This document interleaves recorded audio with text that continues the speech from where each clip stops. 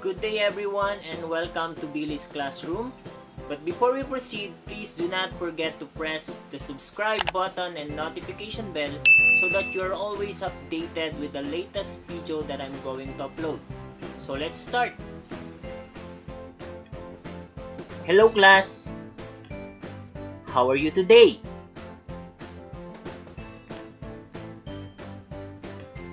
I am Teacher Billy and welcome to my class.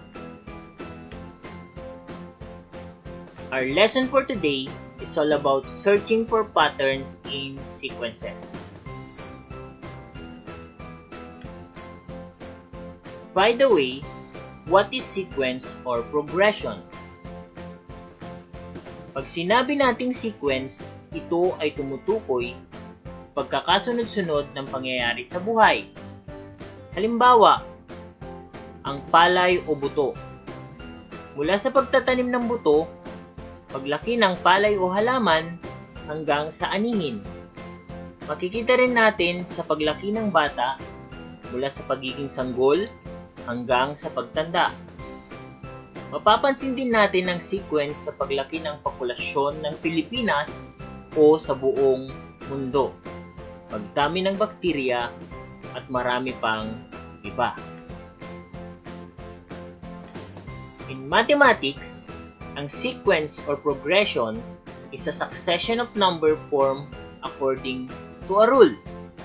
Ito ang pagkakasunod-sunod ng numero o bilang depende sa patakaran or rule. Halimbawa, 5, 10, 15, 20. 3, 5, 7, 9. 2, 5, 8, 11. 5, 7, 9, 11. So yan yung mga halimbawa ng sequence. Each number in sequence is called a term.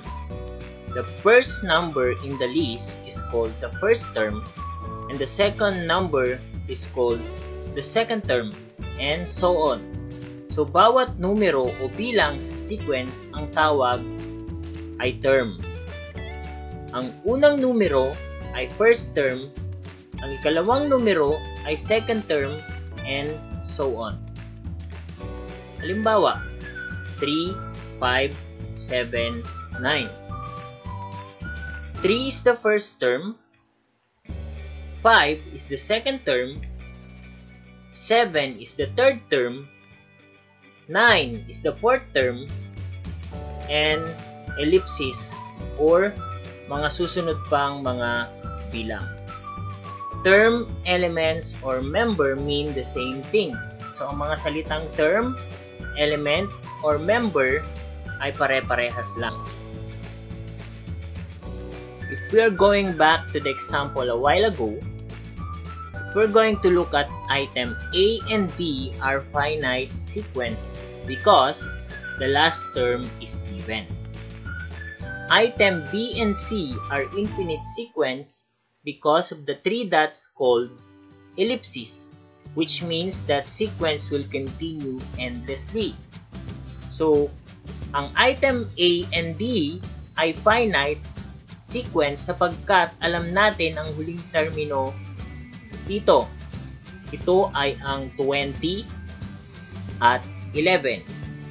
Sa item B at C ay infinite sequence sapagkat merong tatlong tuldok sa dulo na ang tawag ay ellipsis, na ang ibig sabihin ay may mga susunod pang numero hanggang sa walang hanggan. An equation that expresses in terms of previous value is called recurrence relation. Recurrence relation means finding the general rule that defines the sequence. The recurrence relation for our example a while ago for item A is 5n. Item B is equal to 2n plus 1. Item C is 3n minus 1. And item D is 2n plus 3. N stands for the number of terms. Example, first term, N is equal to 1. Then second term, N is equal to 2. Ang recurrence relation ay paghahanap ng pangkalahatang patakaran na tumutukoy sa sequence. Okay? Halimbawa, example number 1. Write the next 3 terms of the sequence 4, 9, 14, 19, and we're going to look for the next 3 terms. Okay? We can observe that to obtain the next term, 5 is added to the sequence. So 4 plus 5, 9. 9 plus 5, 14. 14 plus 5, 19. So this time we're going to get the 3 next term. 19 plus 5, 24. 24 plus 5, 29. Then 29 plus 5, 34. Okay? Will you please try this one? Write the next 3 terms of the sequence 20, 16, 12, and what are the 3 next terms? You can pause the video for a while for you to answer this example. So we have 20 minus 4 because 20 minus 4 is 16. Okay, so we observe that we are subtracting 4 from 20. So the next we're going to subtract 4 from 16. So we have 16 minus 4, we got 12. So this time we will get the next. 12 minus 4 is 8. 8 minus 4 is 4.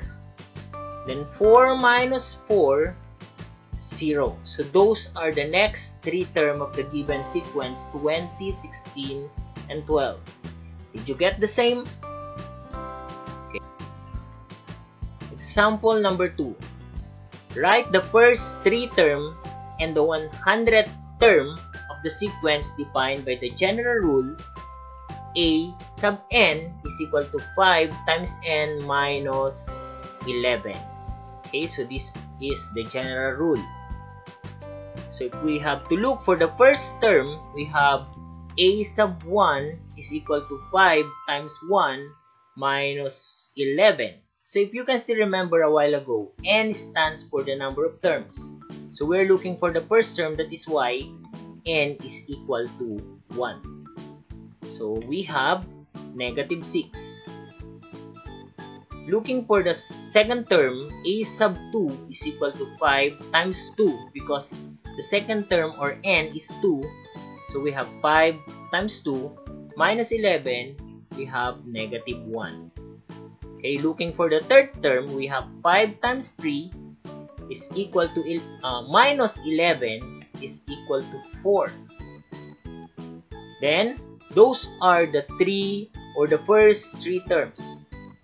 Then looking for the 100th term, we have A sub 100 is equal to 5 times 100 minus 11 is equal to 489. So will you please try this? Write the first 3 terms and the 100th term of the sequence defined by the general rule A sub n is equal to 2n plus 1. So you can pause the video for you to be able to try this problem. Looking for the first 3 term and the 100th term. For the first term, we have A sub 1 is equal to 2 times 1 plus 1 is equal to 3. For the second term, we have 2 times 2 plus 1 is equal to 5. For the third term, we have A sub 3 is equal to 2 times 3 plus 1 is equal to 7. Then for the 100th term, we have A sub 100 is equal to 2 times 100 plus 1 is equal to 250. 1. Did you get the same? For the problem number 3, determine the rule given the term of this sequence 3, 10, 17, 24, and so on. So for this time, we're going to look for the general rule. So if you observe, the next term is obtained by adding 7 to the preceding term. So we have, for the first term, we have a sub 1 is equal to 7 times 1 minus 4. So if you notice this equation, you can give 3. Next, for the second term, we have a sub 2 is equal to 7 times 2 minus 4. So we will get 10. For the third term, we have a sub 3 is equal to 7 times 3 minus 4. So we will get 17. So we have, for the a sub 4 or the fourth term, we have a sub 4 is equal to 7 times 4 minus 4. We will get 24.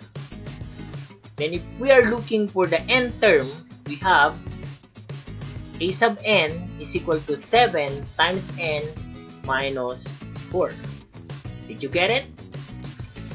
Now, let's try this. Determine the rule given the term of the sequence 5, 9, 13, and 17, and so on. So you can pause the video for you to be able to try this problem. The next term is obtained by adding 4 to the preceding term. So we have, for the first term, a sub 1 is equal to 4 times 1 plus 1. So we will get 5. For the second term, we have a sub 2 is equal to 4 times 2 plus 1. So we will get 9. For the third term, we have 4 times 3 plus 1 is equal to 13. Then for the fourth term, we have a sub 4 is equal to 4 times 4 plus 1. So we will get 17. So if we're looking for the n term, we have a sub n is equal to 4 times n plus 1. So that is the general rule for this given sequence. Did you get the same? So I hope you learned something today. See you next time.